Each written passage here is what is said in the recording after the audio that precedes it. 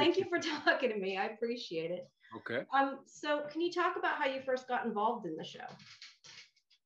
Yeah. There.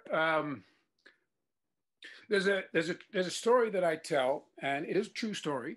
Um, Last spring, when the global pandemic was beginning to take hold, I, like a number of other actors, began to wonder what the career implications might be. And it became increasingly clear that the entertainment industry was going to get seriously affected by these extreme measures. So it was just a strange sort of quiet, calm time and an uncertain time. In early 2020, I had one confirmed gig. It was booked and contracted, and it was a theater gig. It was a fabulous job. But I began hearing stories and news about live theater venues shutting down across the country. And I thought to myself, man, that is truly unfortunate for so many theater actors that companies are being forced to shut their doors. But I hadn't heard any new news about my gig. So for a brief period of time, I thought, wow, how lucky I am to still have this job. But my relief was short-lived, and I received a phone call from the artistic director.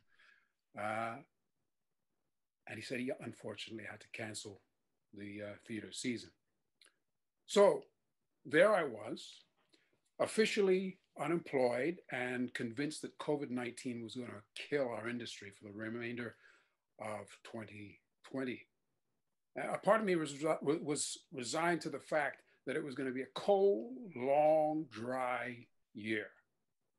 And so I retreated to the garden and to the wood shop and began filling my time with projects around the house.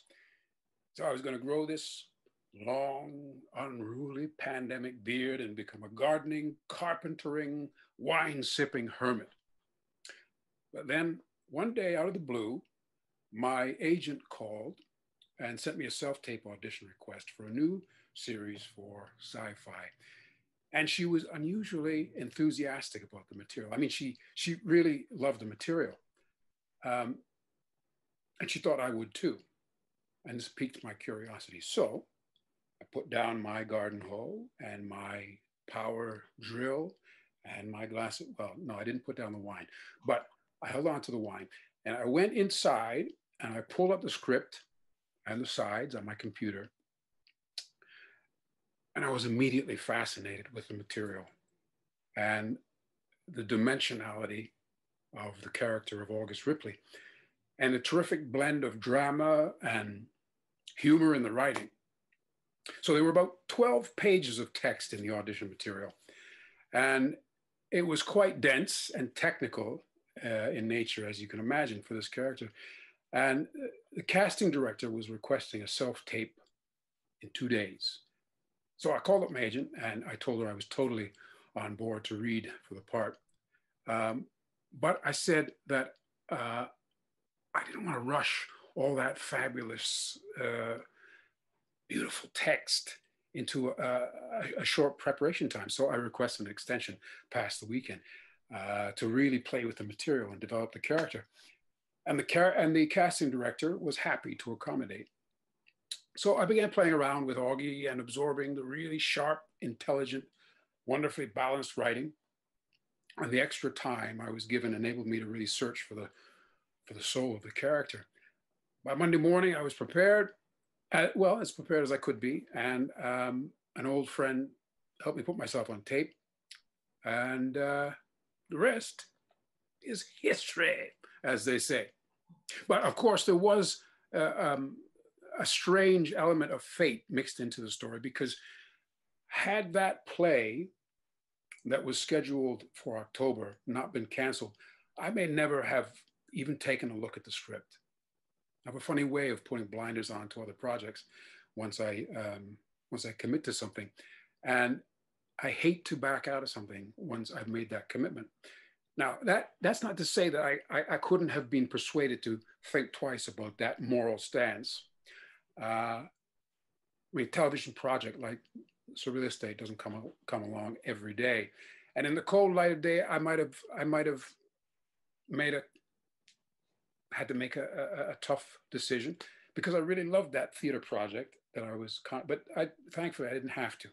And so in the middle of 2020, I was offered the role, and my hermiting, gardening, woodworking days came to an abrupt end, and I started receiving scripts and preparing for a 4-month shoot in St. John's, Newfoundland, and I got to keep the beard. Did you do any taping with the other actors virtually? Because I remember on the one panel, Tim had said something about auditioning through Zoom. I was just curious if you like saw anybody else, I guess, before you actually went to film. Any of the other cast? Yeah, yeah. No. I had met Tim on an occasion because we worked together on a series called Digstown in Nova Scotia. I've been on that series for 3 seasons. He was on it for the first season. But up until the point that we did a Zoom read-through in Newfoundland, none of us had met each other at all. So it was quite a strange thing. And it just sort of felt like an icebreaker when all of a sudden everybody popped up on camera. And it was fascinating just watching everybody, because everybody seemed so perfect for their parts, right? And I was sitting back there and I was just going, just taking it all in. What, other than the script, where else have you gotten inspiration from? Like anything that, you kind of connect to with him that you think about as you were creating him? Well, George Olson, our creator, showrunner, is such an incredibly skillful writer that all of the subtle shades of character were right there in the material. And I could envision August Ripley just closing my eyes or skimming through passages of his dialogue. And I didn't have to look too far afield to find inspiration on him. Of course, every actor relishes the opportunity to bring a little personal touch to the role. And so one can't help but draw on individual rhythms or innate qualities that bear some sort of a resemblance to the scripted character.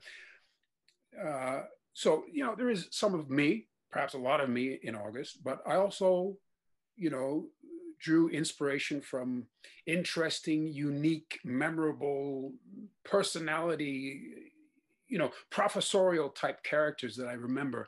For example, the great Cornel West, or the American physicist Julius Sumner Miller. It was nothing overly overt or specific, but just drawing from cadences or speech patterns or inflections, sometimes from memory and sometimes remembering clips from their television appearances. It was just all of that added up to a wonderful addition to a bag that sort of was Augie's character bag. I mean, there's one thing that's, I don't really know whether it influenced the way I played the character, but there's a story I tell about when I was a kid, and my father, funnily enough, his nickname for me when I was a kid was Professor. And he used to pat me on the head in the evenings, as the TV watching hour would draw to a close for me and my younger brother. And he would say, "Okay, Professor, time for bed." And off I would go, slumping, dragging my bottom lip on the floor up the stairs to bed, way too early for my liking. But I don't know. I don't know. Was I colored by the fact that my father imagined me as a professor? I don't know, maybe. He always has a quote. Do you have like a favorite one that you can think of? If you can't, that's okay. Just kind of off the top of your head, maybe a favorite of one of the ones he spouts off. Well, I mean, the one that's gotten the most sort of media play is the great line from that episode where Sarah Levy and I are in the attic and the Raven is around, and he just pulls a quote from the Edgar Allan Poe poem, The Raven, and he just says, "Nevermore." She says, "That must have been a crow or something like that." And I say, "It was a raven." She goes, "Are you sure?" And I say, "Nevermore." That was just such a classic, beautifully timed piece of dialogue. So I like, he's got some great quotes, and I could sort of dredge a few others up, but that one is the first one that pops to mind for me. What about his inventions? Do you have a favorite, and are there any that you can maybe tease that are coming up? Well, that's a bit of a difficult question because episode by episode, George and the team of writers and the production team come up with some completely kick-ass things.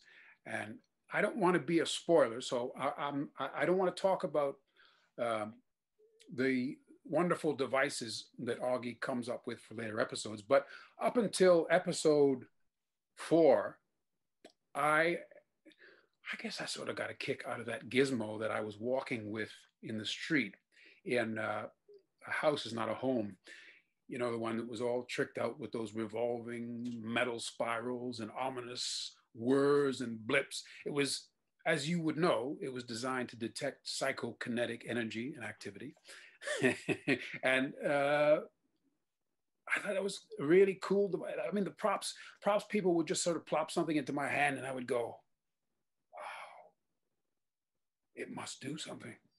And so it was just sort of great. And the fun part really is when something gets sort of dropped in your lap, you find a way to make the audience believe that you know everything about it.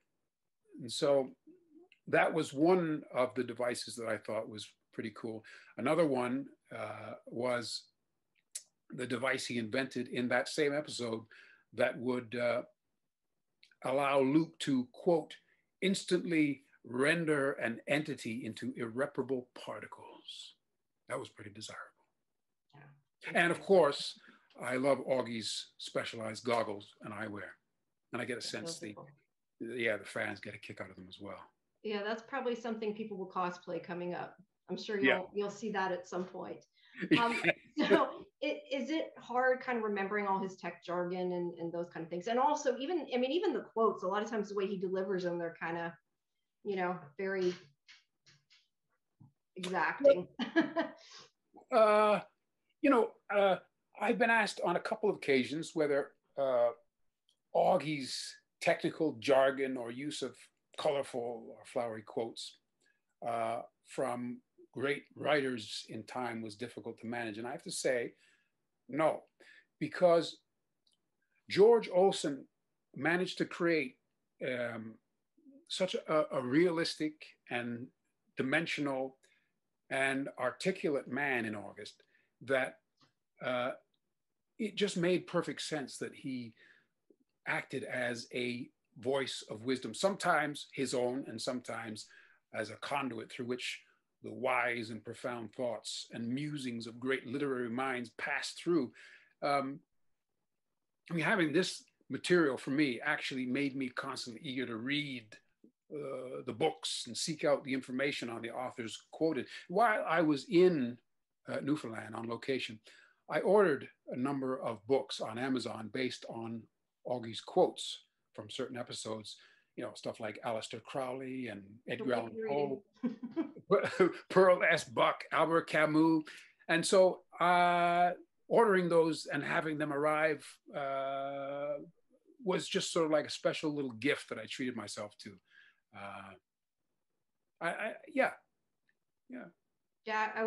I recognize the Good Omen Crowley stuff because I didn't read it. I've seen it not that long ago, but yeah. So is there any author or quote or anything that, if they come to you, not that necessarily that'll happen, but somebody like you'd love to just have him quote? I'm sorry? No, just if it were up to you, if the writer came to you and said, who do you want him to quote? Do you have like a favorite author or a favorite, I don't know, scholar, somebody?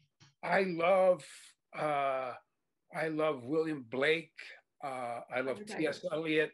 I love, you know, when I was in university, I used to read a lot of stuff that was.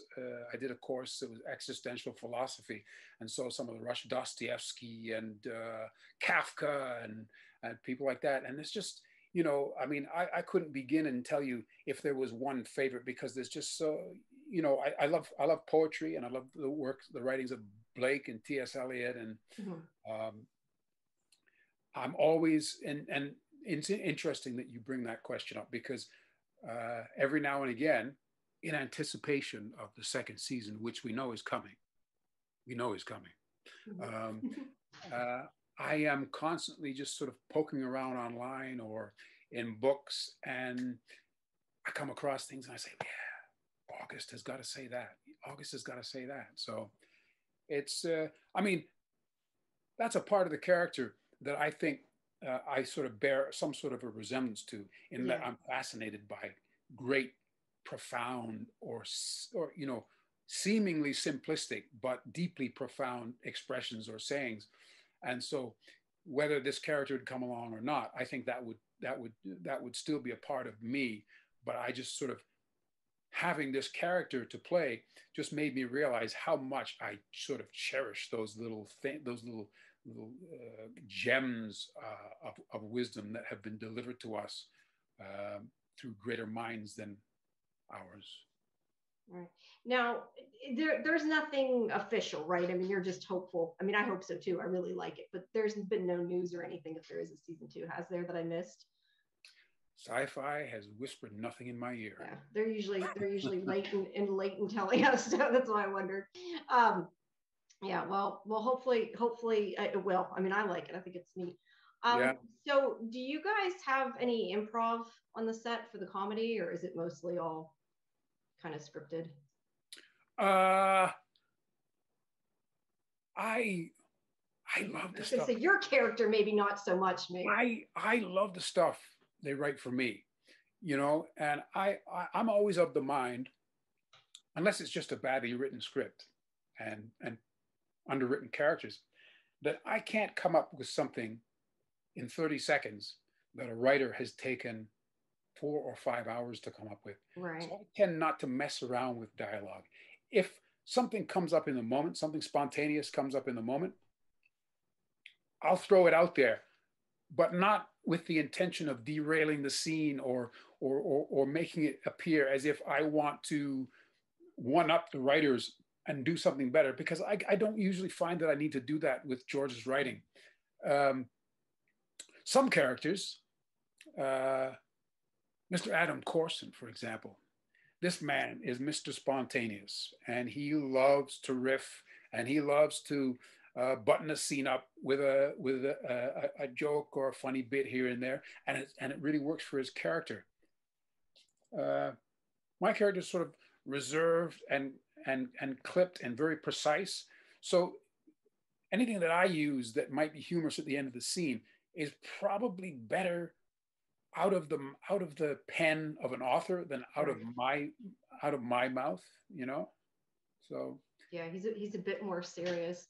yeah, So is there someone that maybe you want to have more scenes with that you haven't gotten to work a whole lot with yet? absolutely, yes, Sarah. And we have a wonderful little WhatsApp chat group, and you know, we started it up when we were in Newfoundland, and it continues to this day, and we constantly just sort of checking with each other as the shows are airing and as more information comes out. And I mentioned that in the first season, I had a, a special moment, a special scene with all the characters, and it's not to say that I haven't had a moment with her, but a really full, fleshed out scene Mm-hmm. wasn't there for me and her character. And there's this sort of beautiful sort of chemistry, I think, between all the characters, yes. But when she was sort of a bit of the outsider in the beginning, August still stands up and pulls out her chair and greets her. He might roll his eyes at her at her at her way of being a little bit, but he's a gentleman, and he understands that boss man Luke didn't bring her in for no reason, and he knows what he's doing, and so I give her that type of respect. But I've mentioned to Sarah on a number of occasions that I look forward to a second season because I'm looking forward to that scene. I'd love to do a little special scene with her. Okay, cool. If you have time for a couple more, I know it's been Yeah. a while, but I was just going to ask. I did get a fan question. They wanted to know: are we going to get any more backstory on your character soon? Like, where do we know where he was before he came to the agency? Was actually what they asked. See, now, this is the thing. When I was having conversations with George leading up to the beginning of the season, and even in preparation for my audition and stuff like that, it became quite clear to me that the writers were drawing this character as a bit of an enigmatic figure. Mm-hmm. And so there are elements of my character that will probably not be revealed as quickly as some of the other characters, but that's a purpose. I think it's a purposeful thing. I see my character as like a bearded onion. And, well, that's a good quote. A bearded. That's going to be my quote. A bearded onion. August Ripley, the bearded onion, and his layers are I think it's intentional that his layers are going to get slowly revealed over the course of sci-fi, a number of seasons. So I mean, I don't want to go into elements of backstory except for things that have already been revealed, because I believe it is their purpose that they want to sort of take their time, and because Augie has got this sort of quality that when he is in a comfortable environment, there are times when you see a bit of the warmth. There are different sides to Augie, right? There's this weird sort of quizzical sort of uncle character who's always popping off these weird quotes and shit. And then there's this,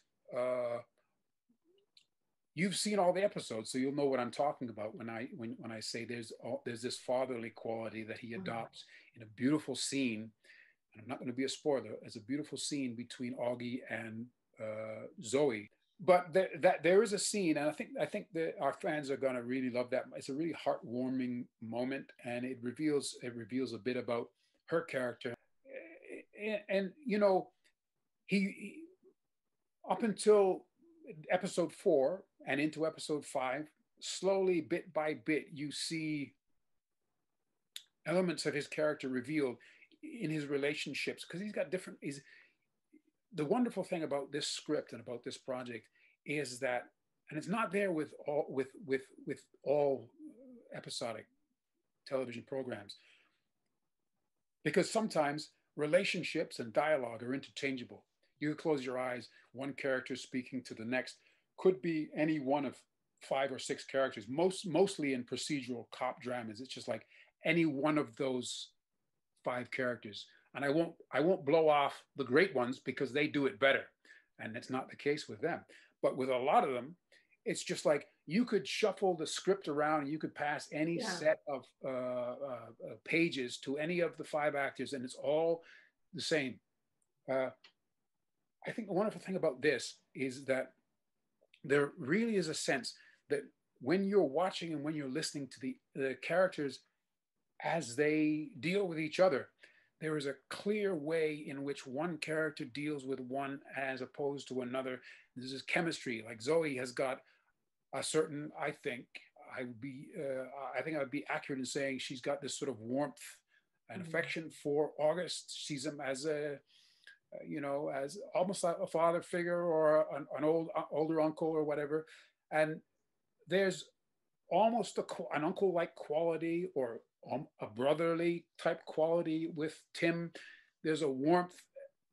August, in a couple of the workshop scenes early in the season, there are moments where you can feel August's affection and care. When he sends Luke off into the field with a new device, he's genuinely concerned about his well-being. So I think in terms of what I can say about a backstory, there are things that will be revealed. There are things that will be revealed this season, and I just don't want to jump ahead of the train and blurt out anything, because I think that others will address that their own way. I just think that George and the writers, the production went to the effort of sort of crafting a character that just sort of exposes himself one piece at a time. And so I think that the question you're asking me is a genuine interest from people who are watching the show, because they don't know yet. They don't know, and they want to know. Yeah. I'm going to just tell them, just sit back and be quiet, because I'm not going to tell you. Yeah, right. No, I get that. I get that. Sorry, I know it's getting really late. I didn't mean to keep going. I have one more question, then I'll let you go. I just want to ask you, I was like a huge Haven fan. So can you just really quick kind of talk about just kind of working on that? And do you see any of that cast anymore since then?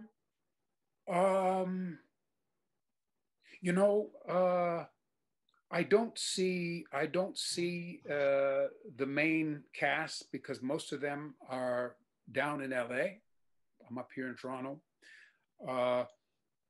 There are a lot of people who played recurring characters on that show that are up here. Funnily enough, a series that I'm working on now, just finished wrapping the 3rd season, called Digstown. Vanessa Antoine, who is the lead in that series, played a character on Haven. We didn't have any truck with each other, but she and I were both, well, she's the lead in Digstown. I was cast as her father. That's one of the sort of plugs that they use to sort of promote our relationship, is that we were both together on Haven. There are some fans who love SurrealEstate, and who, well, because they're both sci-fi projects, right? And there are a number of people who are really hooked on this show and are happy that it's had a good outing so far, and almost sort of compare it in a way to the sort of the success that Haven enjoyed on Sci-Fi. So the answer is not really. I don't. All of the cast of, well, most of the cast of SurrealEstate, I could have run into here on occasion. Some are down in LA. Tim's in Montreal. But I haven't seen the Haven folks in the longest time. Okay, I was just curious. I missed that show. That was a fun show. It was a fun ride. It was a fun ride. I was on that. It went for 5 seasons, and I was on it. I think I spoke the very first line. I appeared on camera and spoke the very first lines of dialogue in the very first episode of that show, because I was curious. I was Emily's FBI handler, and I was the one who sent her off to Haven. And I made it through 3 seasons, and they seemingly killed my character off. But he was this sort of immortal type figure. I mean, the funny story is that because Agent Howard had some great suits, and I said to my agent, I said, you know what? Can we get in my contract that I get to keep them suits? And so they said, yeah, not a problem. So when they killed my character off in the 3rd season, they packed up my suits shoes and socks and some shirts, and they shipped them. They FedExed them to me here. So I had them, and I had these great suits that I could wear out and wear to auditions and stuff. And then a year or so had passed, and my agent called me up and she said, you know those suits and things that Haven gave you? She said, well, they want them back. And I said, oh, shit. And they want you in them. You're in there, yeah. I was gonna say, I thought you came back in the disappearing barn or whatever. Yes, no, ever since I've seen it, but yeah, they brought him back, and he became this what I can't remember the term. This sort of the barn whisperer. I don't know. I don't know, something. Yeah. Okay. All right. Well, thank you. I appreciate it. It was a okay interview. So have a good night. Okay. Take care. Have a good night. Bye-bye. All right. Bye.